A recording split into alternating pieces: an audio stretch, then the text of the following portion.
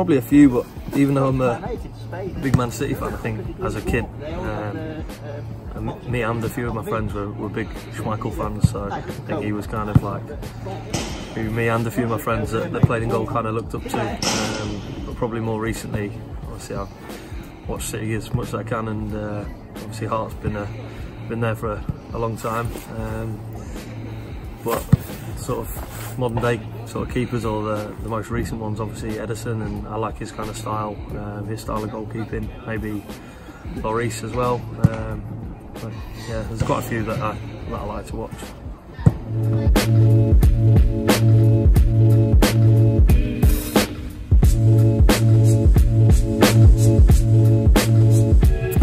I'm quite sporty, so I'm more into my sports than sort of music or anything else. So quite like tennis, play a little bit, and darts as well, if you can class that as a sport. But yeah, no, tennis and darts I'm quite into.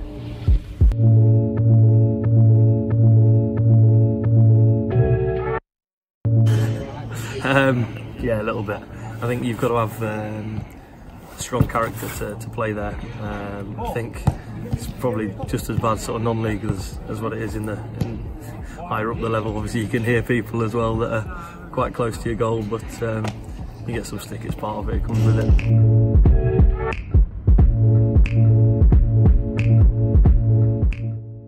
Oh, worst dressed. Well, we just had a team like that and I got voted, so so I suppose I best go with myself. Best, wow, we're struggling, I think. We'll go someone quite out there. We'll go with Jaffa. Yeah, he likes to think he looks good anyway.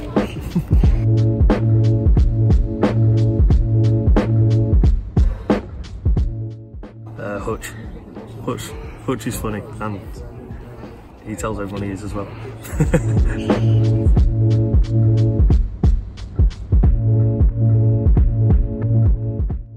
Noz is resident DJ. I think he's fairly popular with the lads as well, to be fair. Yeah, got a good mix.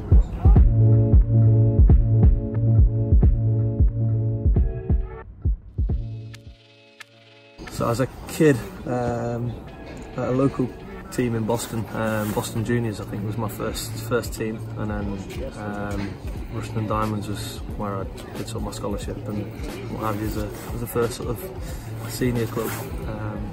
Yeah.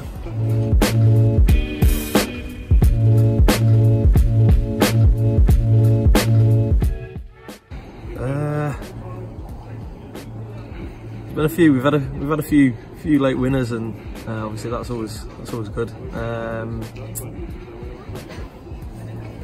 Probably the late win against Marsk, I think, just showed what the team was all about and the character late on. Brilliant. Thanks very much for your time, Mike. No worries. Cheers.